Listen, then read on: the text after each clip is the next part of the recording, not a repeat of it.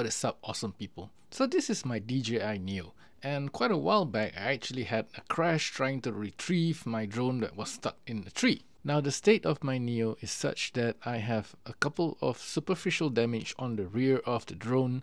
Also, I've noticed that the USB-C port has broken off. Because the Neo is over a year old and the damage is self-inflicted, I'm gonna repair this by myself. Now my good buddy has gotten me some parts, which is the frame for the DJI Neo. I'll be walking you through disassembling this DJI Neo. So, I hope you guys enjoy the video.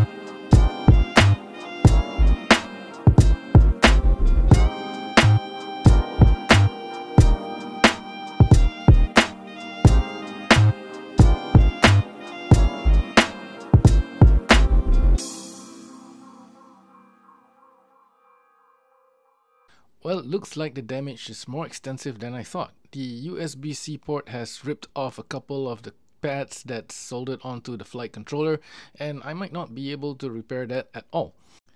Now, looking under the microscope, the USB-C port itself has got a lot of bent connectors, and I've got a couple which are also broken, and there are those that has ripped off some of the pads on the flight controller. Now, with my current setup, I am unable to have these repaired, especially on the flight controller with the broken solder pads. So what I'm gonna do is I'm just going to assemble this back together and fly it as is. This would mean that I'm not able to download the video through the USB-C, but I could also do it on Wi-Fi, and that's an advice given by my buddy Lionel. Thanks, bro. So that's it for today's video. I hope you guys enjoyed that, and till the next one, thank you all for watching and see you guys again soon. Ciao.